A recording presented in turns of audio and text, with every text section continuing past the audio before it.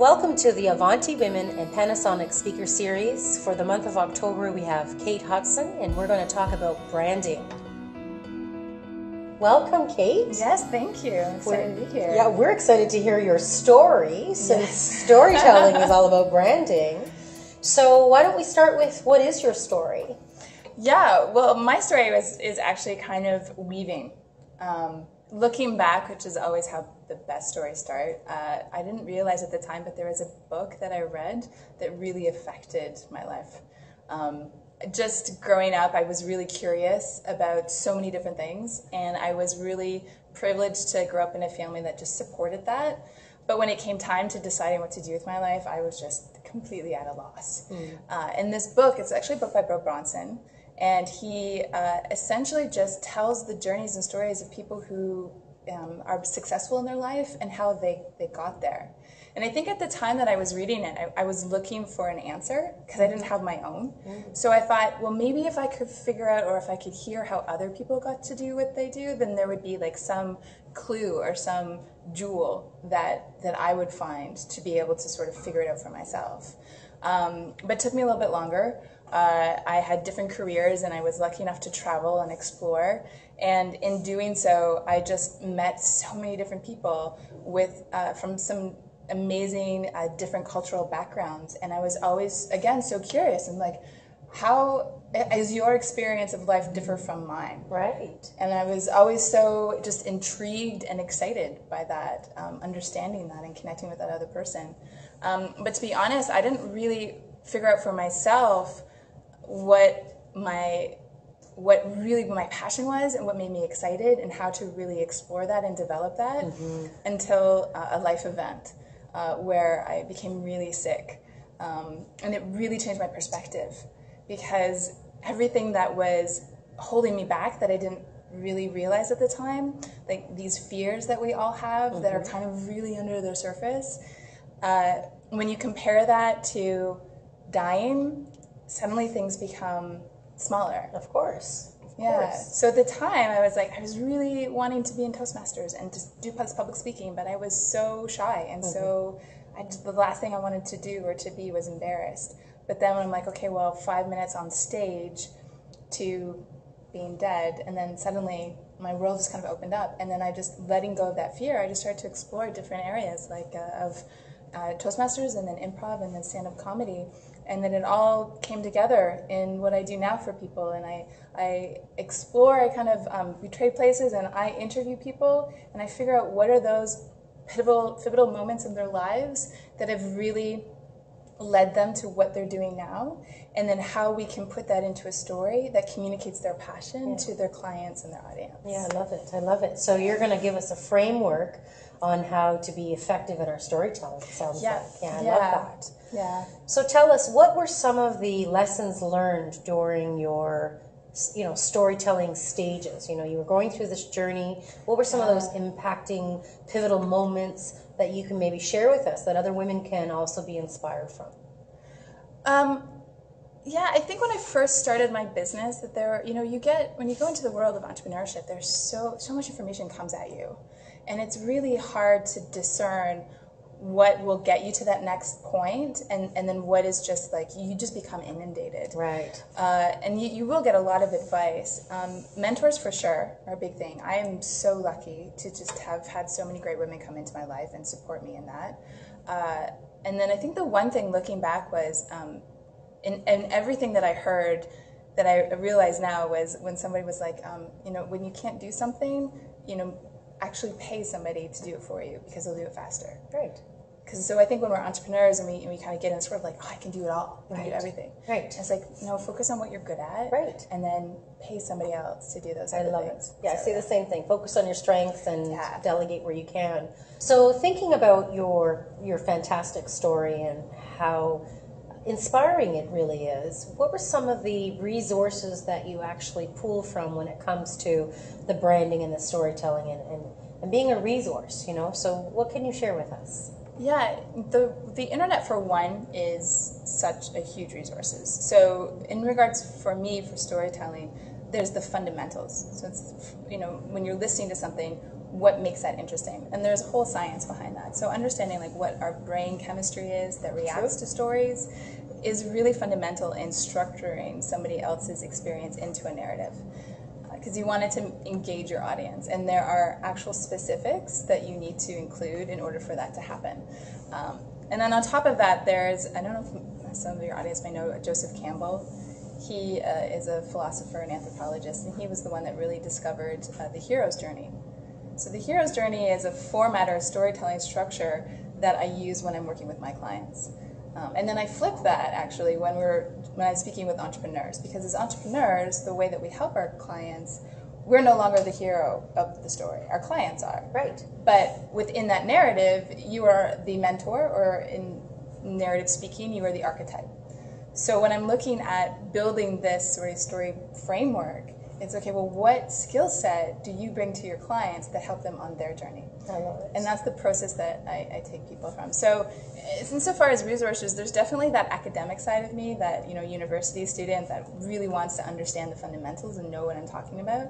And then the creative side that comes out of experience when I'm working with different people. And again, I've been really lucky to work with, you know, clients that have been, you know, risk takers and just, you know, taking a chance on me. And in working with them, that collaborative sense, which I so much enjoy, I've also then developed my process and learned what works and what doesn't work and what is of value to somebody, and then just built out from there. I love it. That's great. So I would really love to really make that distinction for a lot of our members, because I find they're either in that corporate space or they're in that entrepreneurial space. Right. So, you know, could you walk us through storytelling in both those arenas? You know, is there a difference? Or what do we need to know? Or what does the expert say about storytelling here? Yeah, for sure, there is definitely a difference. I usually say to people, your story is only good as your audience. And when I work with clients, I encourage them to create what I call a story database. Because you're going to have personal experiences in your life that have shaped who you are, but aren't necessarily something that you would use in either a public or a business environment. Mm-hmm. But when you know what those experiences are and you have that sort of framework or that story structure around it, it becomes easier to then adapt those stories that you would tell in a corporate environment or a business environment without giving yourself away. So storytelling really only works when you have an emotion, but then also a conflict, but there's a vulnerability that comes along with that. So not everybody is open to saying, well, you know, there's this moment in my life when it was just terrible and everything was falling apart, because then that's what gets engaged, right? That's where people are just like, oh my God, tell me more. But it's not always appropriate for the situation. So what I help people to do, and what I also counsel or coach on, is, okay, well, what is a story that will be engaging, but is not going to either make you uncomfortable or your audience person, the person who's listening, uncomfortable either. So that there is a nuance in your approach, definitely. Yeah, I would think when you're pitching yourself for entrepreneur work, it's very different than at a career level. So I appreciate the distinction. Yeah, for sure. What about some branding techniques or resources? You know, what do women really need to know about branding, and where do they find these valuable resources that you can maybe recommend? Yeah, for sure. For me, one of the things, I'd actually start with a friend, first of all, because branding is really about our values, and it's hard to necessarily know what our values are. So this is also another thing that I do. When you choose to do something in your life, you're really demonstrating what your values are. But there's a really great exercise where you sort of write down, you're like, okay, well, these are the things that are important to me. And then I always get people to sort of time it. So you only have, if you're like 10 items, give yourself maybe 2 seconds to cross one off until you're down to 3. And what you'll notice is that you'll have like 3 values, but then from there you'll maybe have other values that fit, but those are your top 3. So that's, for me, something that is the initial start. Mm-hmm. And because then from there you really factor in, okay, what is my mission statement? What's my vision? Where do I want to go? What is important to me? And then how do I tell that? So the way that I link in storytelling with that is that if you have a particular value of, say, fun, you're a creative person, a story that I would tell would be getting into improv. You know, because I'm somebody who's collaborative and creative. Those are values that are really important to me. So that is a story from my own life that I would tell that demonstrate these values. Love it. So that's a really great framework. That's a great framework. Very helpful. Yeah. So, but there's some. I wish I had some specific ones. I have a friend that's actually coming out with branding on a shoestring. and we collaborated on that. So she definitely incorporates storytelling. So if you're looking at storytelling as far as branding goes, that's a really great place to start. Excellent. TED Talks are also vulnerability. Love TED. Yeah, definitely. There's storytelling. Another one is actually the future of storytelling. There's two really great videos. One specifically is Paul Zak. He talks about the neurology behind storytelling and what our brain chemistries are doing and why it's important to have a story structure when you're telling or trying to engage your audience. Making It Stick is another book that I read. Yeah, that's a good one. Storytelling for Startups is another book that I've read. This is also really good. Okay. Oh, and The Story Wars. The Story Wars. Yes. Ooh, I've not seen that one, so yes. we'll have to Google that one. Johann Sachs, I believe, S-A-K-S. Okay, we'll Google that. Yeah, and what's the other one? The podcast, because I'm a huge fan of podcasts. Under the Influence, I'm sure many people know it's CBC, which is marketing and advertising. Yeah, love CBC. Great.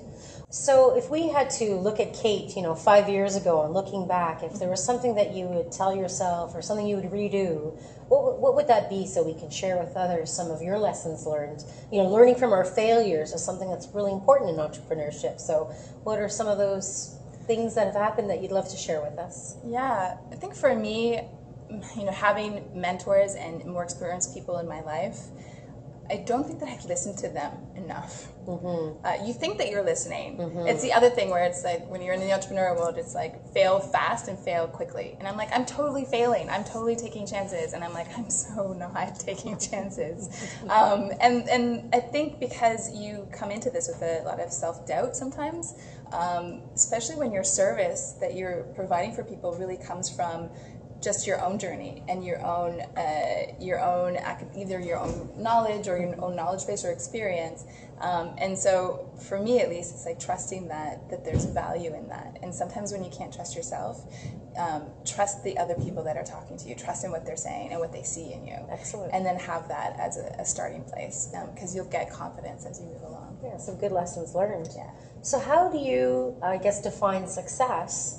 And then we'd love to hear what your recipe for success is. So you have to let us all know. You're the pro when it comes to branding and storytelling. So, we'd love to hear definitely the recipe and how you define success, because that's important. Yeah, it's funny because, I was talking with a friend last night about being here, and I'm like, I'm on this show, and I'm this successful entrepreneur. And he said to me, he goes, if you take off entrepreneur, and you're sort of thinking, okay, how am I successful as just being myself in what I do? Because if you put a label on something as an entrepreneur, you can go as high up as, either Martha Stewart or, Elon Musk, and you're just like, well, they're entrepreneurs, but compared to them, what is success? So success for me is being able to have an impact with the people that I'm working with. And that is, I would have to say, that's what keeps me going. Excellent. So when I'm working with somebody and they have that aha moment, and I facilitated that, and they have clarity in what they're doing, and they have that confidence now because they have a place to start, for me, that's what I find so inspiring. Excellent. Yeah. And then going from there, if I can have that as something that I can make a living off of, then really that's all that I can really hope for. Excellent. Yeah. And so now when you combine all that together, what is that recipe for success for you to be where you are today? I think it kind of goes back to some other things like trusting your mentors, letting go of fear, which is always so hard to say to somebody. But it's really just knowing that your skill set and your life experience and what you have to offer is of value and it's important, and there are people that can benefit from that, and to never lose sight or doubt yourself in your ability to do that. Excellent. And that your journey and how you got to where you are has a reason, and there's a destiny to that, and that's what I love. I like finding what people's destinies are. Excellent. Yeah. So that's good. So you're inquisitive. I do. I'm curious about people. For me, even growing up, it was all about autobiographies. Excellent. My sister always read fiction, but I was like, no, I want to know about people's lives and how they got to where they are. So does that mean your favorite book is an autobiography? Yeah. You know what? My favorite book is The Big Short. Okay. Which probably some people wouldn't think of, but Michael Lewis is the author of that, and he's also written. Most people would probably know like The Blind Side. As far as business storytelling goes, he's bar none. Excellent. It's amazing. He takes complicated issues and he makes them engaging and understandable, and that's what I strive for. Wow. Yeah. So what keeps you motivated? How do you stay on top of everything? That's hard. I don't know sometimes. Sometimes I wake up and I'm like, oh God, I just want to stop. Staying motivated for me, I'm pretty lucky again. Like I have an amazing family that keeps me going, and I have friends. And when in doing improv, I think this is probably the biggest lesson. When you do improv, you walk into a scene and you have no idea what's going to happen. You have rules that are in place in how two people interact and communicate, but you don't know ultimately that it's going to work out. It may work out, it may not. But in those magical moments where everything comes together and the audience is entertained and you're having fun, it's incredible to not only just witness, but to be a part of. Mm-hmm. And that lesson has really, just in this journey, just shown up in so many places if you're looking for it. Because you really, you'll be thinking about something and someone will walk into your life and you'll meet that person and they'll just take you to that next level, that next step. There have been times where I'm just like, I need to get better at marketing and advertising. And it was just, a thought, really. But then I got so confused with like, okay, all these different moving parts. And then when I had a moment, I started seeing all these people coming into my life that had that experience. Right? Yeah, like you came into my life like that. Wow. You were a guiding force for sure. And so you have to trust again. Yeah. So I think trust in yourself and trusting in the universe and just paying attention and being open to receive it, because it will come into your world when you need it the most. You just have to be open for it. Yeah, it seems like a reoccurring theme for you to pay attention to the signs. Yes, exactly.